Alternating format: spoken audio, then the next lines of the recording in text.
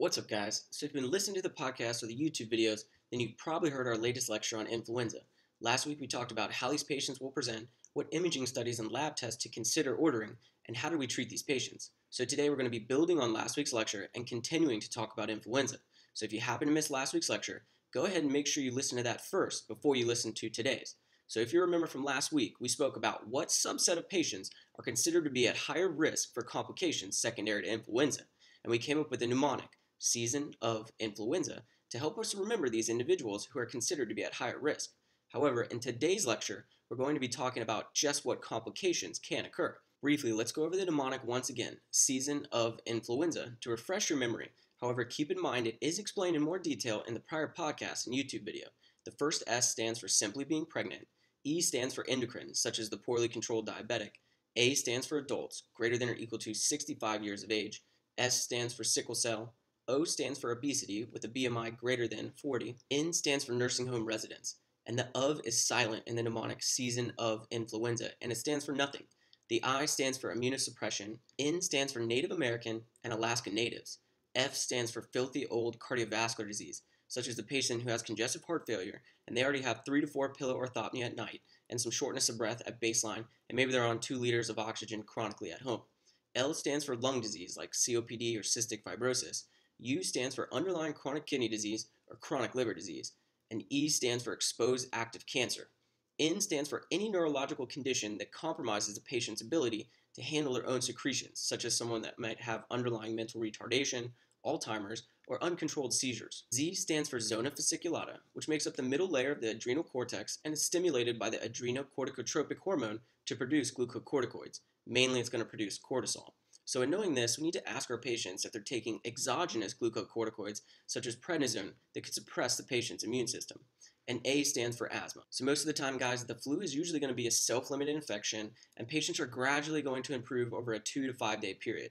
Although their symptoms can last for 1 week or more, and some patients are going to have persistent symptoms of weakness or just get easily tired with minor activity, which this is more commonly referred to as post-influenza asthenia and may last for several weeks. However, complications of influenza can occur in any patient who has the flu, and typically will happen in those individuals with 1 or more risk factors in our mnemonic season of influenza, which we just spoke about. Now, there are multiple complications that can occur from influenza, some of which are more common than others. And if you haven't figured this out by now, I like mnemonics. So, of course, I made up another one for you guys. You can remember the multiple complications of influenza that can occur by the mnemonic crocs. That's like the shoe, and it's spelled C-R-O-C-S, where the first C stands for cardiac complications. The R stands for rhabdomyolysis and myositis. The O stands for other rare complications such as toxic shock syndrome. The second C stands for central nervous system complications, and the S stands for secondary pneumonia. So now let's talk about each one of these complications that can occur in more detail. And while I usually like to talk about the more common things first, I think it'll be easier to remember the various complications if we just go through each letter in our mnemonic crocs, starting from the beginning of the word. So remember, the first C stands for cardiac complications, and there have been multiple potential cardiac complications described in patients with influenza infections. For example, a large surveillance study published in the Journal of Infectious Disease in June 2011, looking at weekly clinical and laboratory influenza surveillance data, environmental temperature and humidity data, and accounts of myocardial infarction-associated hospitalizations and death were obtained from England and Wales, as well as Hong Kong between 1998 and 2008.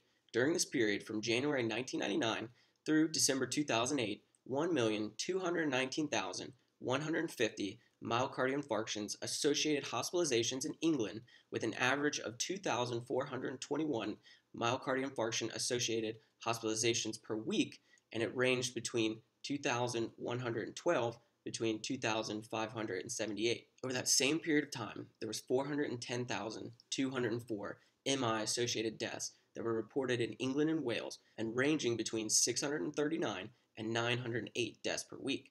This data was then compared to weekly influenza surveillance data between 1999 and 2008, and it showed increases in both MI-associated hospitalizations and deaths that corresponded to periods of influenza activity. In addition, during the period from January 1998 through December 2008 in Hong Kong, there were 65,108 myocardial infarctions associated hospitalizations, with an average of 110 per week, and ranging between 97 and 126. During the same time period, there are 18,780 MI-associated deaths, with an average of 32 per week and ranging between 27 and 38.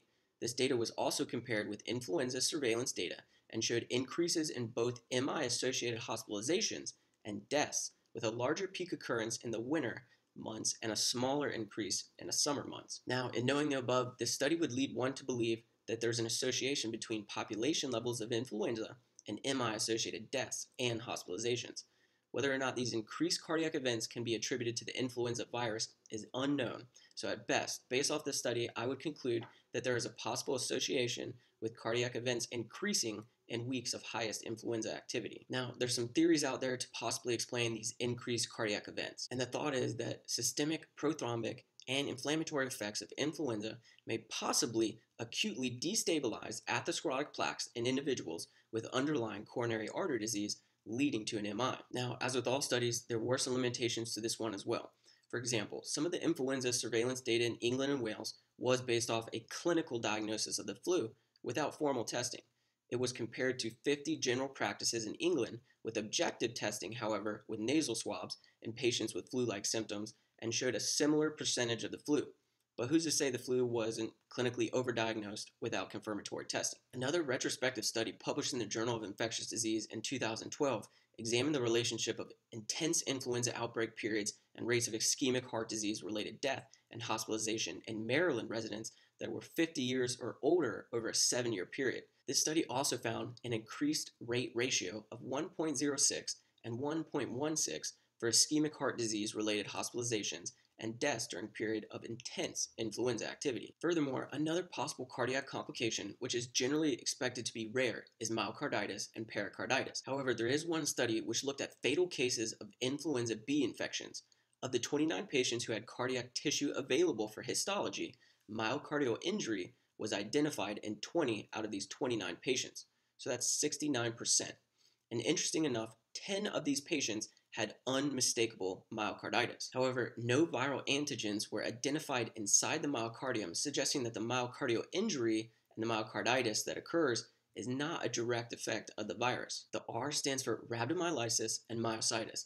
So we all know that myalgias are a common complaint in patients presenting with influenza. However, although myalgias are a prominent symptom in most cases of influenza, and mild to moderate muscle tenderness occurs frequently, representing symptoms of a viral myositis, these symptoms are often self-limited without any laboratory abnormalities suggestive of inflammation or necrosis of the muscles. True myositis, in which the patients will have extreme tenderness to the affected muscles to palpation, most commonly the legs, and which progresses to rhabdomyolysis with significant creatine kinase elevations greater than 5 times the upper limit of normal, elevated transaminases, and myoglobinuria with accompanied renal dysfunction is uncommon, but it's a life-threatening complication to be aware of. So by no means does every patient who presents with flu-like symptoms and they're having muscle aches need to have an advanced workup with a muscle biopsy done or even blood work. However, in the right setting, let's say we have a 5-year-old child who presents to you with a fever, upper respiratory symptoms of a dry cough, runny nose, and myalgias. The mother says that he was getting better and he was recently diagnosed with the flu, but then he woke up this morning and he wouldn't walk, and he was complaining of severe muscle tenderness. If they do walk, they will usually walk on their toes, because with dorsiflexion, they will get pain in their ankles. You might even also notice some swelling to the lower extremities. In addition, let's say there's reports of dark urine, which could be red or brown and could indicate myoglobinuria. Then, in this case, I would say that this patient's presentation is highly consistent with the viral myositis, and I'd want to get a CBC with differential, a CMP, creatine kinase, myoglobin, a PT, a PTT, and a urine analysis, making sure it has not progressed to rhabdomyolysis. O stands for other rare complications such as toxic shock syndrome. Staphylococcus aureus is commonly found on the skin and mucous membranes of about 30 to 50% of healthy adults and children. It's most commonly in the nares, on the skin, vagina, and rectum. This organism, it has the ability to multiply in tissues, produce multiple enzymes that cause inflammation and abscesses. It also has many strains which produce exotoxins. And case reports reveal that it is possible to occur after influenza B infections. Cultures of respiratory secretions were performed in 8 out of 9 patients, and Staphylococcus aureus was isolated from all of them. Of the staph isolated, 7 of them were able to be tested for exotoxin production. 5 of these isolates produced toxic shock syndrome toxic 1. 1 of these isolates produced enterotoxin B. and one produced both toxic shock syndrome 1 and enterotoxin B. In addition, 3 of the 9 patients had confirmed influenza B infections. So while this is a rare complication, it's possible. Of note, these patients' initial presentations were consistent with that of a viral pneumonia in 8 of them, and the other one was consistent with a staph pneumonia. The second C in our mnemonic stands for central nervous system complications, with studies showing rare complications of influenza leading to encephalopathy, encephalitis, transverse myelitis, aseptic meningitis, and even Guillain-Barré syndrome. However, the pathogenesis of all these illnesses and their associations with influenza remains poorly understood. And finally, the last S stands for a secondary pneumonia. Pneumonia is going to be the major complication of influenza, and it's by far the most common.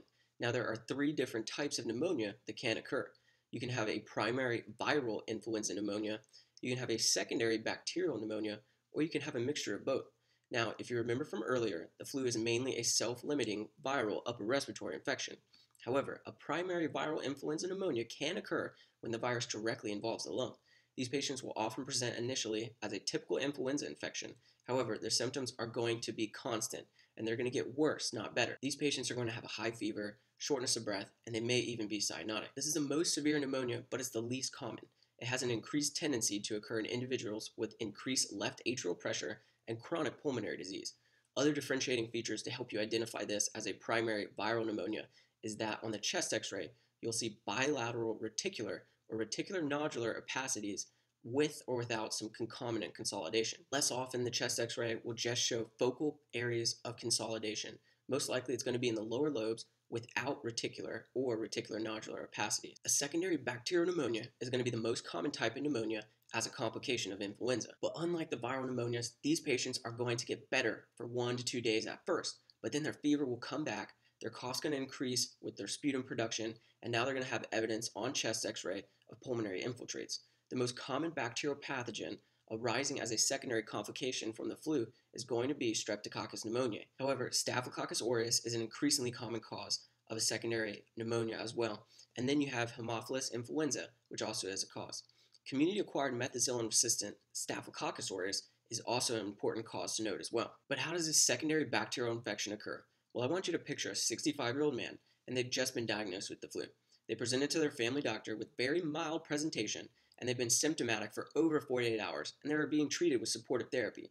They go home, and they're drinking their warm tea with honey, and they're taking their antipyretics for fever and their muscle aches. However, unbeknownst to him, when he was coughed on multiple times by his grandson, he inhaled a large number of influenza particles. And since we know from mouse models that higher levels of neuraminidase correlate with or allow increased adherence and evasion of Streptococcus pneumonia, he's already in trouble. In addition, these viral neuramidases cleave salicylic acid from host cells in the upper respiratory tract and results in free sugar. This sugar can then be used by Streptococcus colonies in the nasopharynx to replicate and grow. So what the heck does that all mean? Well, picture that guy once again who's 65 years old and he has the flu. Simply put, the flu is thought to allow for increased bacterial attachment sites in the nose and throat. So now the Streptococcus pneumoniae adhere or hold on better to the areas in the nose and throat. And the flu is thought to create a little bit extra sugar in the nose and throat for Streptococcus pneumoniae to grow big and strong. So if you didn't already know, Streptococcus pneumoniae is a part of our normal flora of our upper respiratory tract. It's hanging out in my nose right now, and it's not causing me any problems. And it's hanging out in the 65-year-old man's nose as well. So let's say when his grandson coughed on him, he also gave him a little bit of his Streptococcus pneumoniae out of his nose. And it takes a little bit of time for the flu to make those sugars to increase the colony size in our 65-year-old man. So the Streptococcus pneumoniae that's in this guy's nose begins to replicate, and it replicates, it eats a little bit more of that sugar, it grows a little bit stronger, it's adhering well to the nasomucosa, and this guy's nose is just so freaking congested. He has tons of postnasal drip, and that mucus from his nose is going back into his throat, stimulates his cough receptors, and he's just coughing up purulent sputum. Well, let's say he also smokes a pack a day for the past 40 years. So now we know that his respiratory tract, which in the normal individual is lined with epithelial cells, and these epithelial cells have cilia on the top of them, and then the cilia are covered with mucus. The cilia beat up all the mucus to the top of the throat, and they help clear out any bad bacteria from the nose that could have gotten in there, or anything else you could have breathed in through your respiratory tract. However, he's a smoker, so he's definitely damaged his ciliary tract, and this is why long-term smokers cough so freaking much, because they have to cough up all those extra secretions. In addition, he has the flue, which is known to impair the cilia's function or the mucociliary escalator as well. So his cilia is basically shot, guys. So he smokes a chimney, he's 65 years old, and he's also had a prior stroke with some secondary dysphagia, and he's on chronic steroids for rheumatoid arthritis. Now, while he goes to sleep, he microaspirates some of his nasopharyngeal secretions into his trachea because he can't swallow that well after he had a stroke. And in those secretions, there's some streptococcus pneumoniae, and since he's on chronic steroids and he's immunosuppressed, when the streptococcus pneumoniae gets in down to the bottom of his lungs, his host defenses fail and the bacteria replicates and he has a secondary pneumonia. Another type of pneumonia that can occur is a mixed viral and bacterial pneumonia. They can present with a gradual progression of their illness, or they might get better at first, then they'll get worse. They will also have evidence of pulmonary infiltrates or overt consolidation on chest x-ray. So a quick review, guys. You can remember the multiple complications of influenza that can occur by the mnemonic crocs, like the shoe. It's spelled C-R-O-C-S, where the first C stands for cardiac complications, the R stands for rhabdomyolysis and myositis, the O stands for other rare complications such as toxic shock syndrome, and the last C stands for central nervous system complications, and the S stands for a secondary pneumonia, which, remember guys, is by far going to be the most common secondary complication seen. Well, that's everything we're going to talk about today. While the flu is mainly a self-limiting upper respiratory infection, it kills people every year and it has the potential to cause numerous complications, especially in those high-risk individuals. As always, if you have any questions or concerns, please email me at gray@physicianassistantboards.com. That's GRAY@physicianassistantboards.com. Until next time.